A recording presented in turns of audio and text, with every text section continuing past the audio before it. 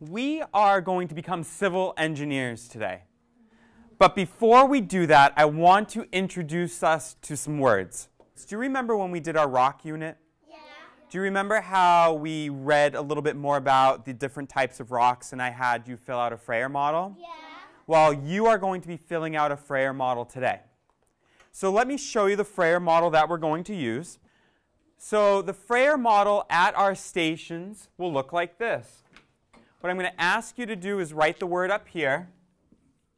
So for example, one of the words is civil engineer. And then I want you to give me an example. You're going to watch what I call is a show me. The show me is me teaching you about these words. That way, we have a bunch of different people hearing different things at the same time. While you are listening to that show me, you're going to be looking at and investigating 2 vocabulary words. You're going to fill out a Freyr model for each of these words that are at your station. What's cool about the show me, you can pause it and then go back and rewind.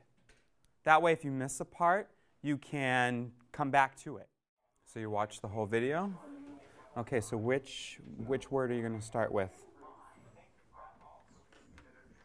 Arch bridge or the abutment? Arch bridge. Okay. Do you need a piece of paper? Yep. There you go. The legs or the piers, yeah. Right? Yeah, definitely. Good job. All right, friends. So each one of you has become an expert in some sort of bridge as far as its attributes, what it is, and even a specific example. So what I'm going to have us do is you're going to go back in your engineering groups, and you're going to share the definitions with each other. A span is the length a bridge can go without anything holding it up in the middle. That's a span. And this is the picture I drew. That's cool. All right, let's listen up. We have these resources. If you did not finish them, that's okay because they're your books. You made your own books to go back to. We're now going to take some time and read about Javier. Javier is a young man who came across a problem and he walked over a bridge. So we're going to be looking at this and I want us to close read. I want us to close read about what Javier's problem is. I want you to close read about what a civil engineer is. And I want you to close read about the engineer design process. It wouldn't wobbled and rocked side to side. Under my feet, I jumped off the bridge and his sister fell into the river. So what do you think Javier is going to do now? Try to build a new and safer one. That could be a good prediction. All right, let's find out. Keep reading chapter 2. Questions about how to solve the problem. It's the first step of the engineering design process.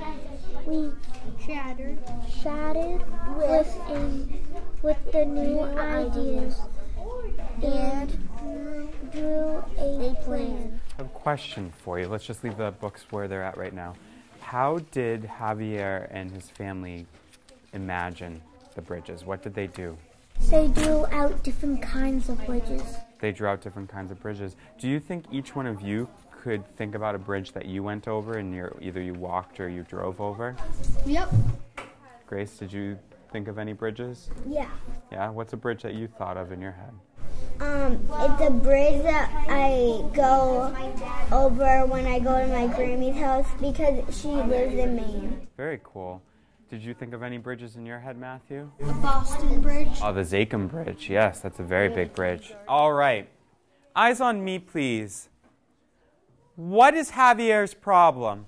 He didn't build the bridge down. The bridge broke down. You're exactly right. So, did he go to someone? Yes. Who did he go to? Jada? His mom? Well, he talked to his mom about it, who then told him to go someplace else, right? Bo? To Joe. What does Joe do?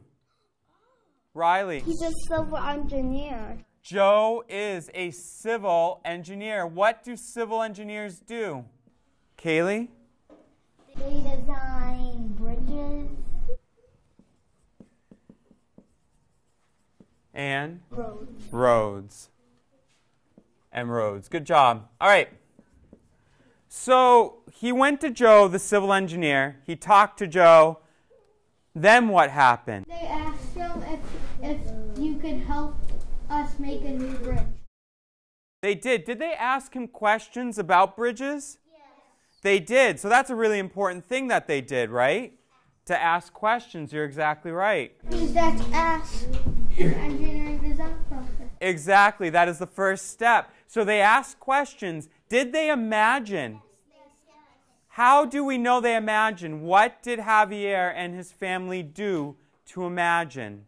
Amber. They drew pictures on papers of different bridges that they could make easily. Yep, they drew pictures on paper that they knew easily, that they already knew about. Perfect.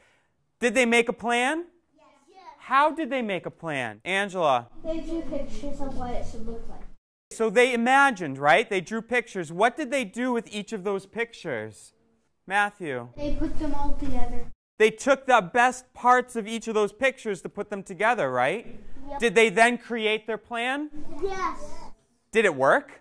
No. At first, did it work? No. No. So did they find ways to make it better? Yes. All right. Improved. They did. They improved it. Today we talked about bridges, right? Tell me one kind of bridge for me, please. Riley. Suspension bridge. We have a suspension bridge. Give me another one, please. Molly. A beam bridge. And there's one more. John? Arch bridge. An arch bridge. All right, you've done a very, very nice job, civil engineers. Tomorrow, we're going to start an activity and work a little bit more on this, okay?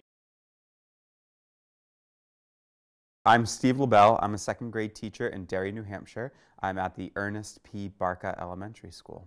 In lesson 1, it's all about reading the text and students understanding the problem. But there's some vocabulary, and to be quite honest, looking up the word in the definition just seems not hands-on enough for me in my room.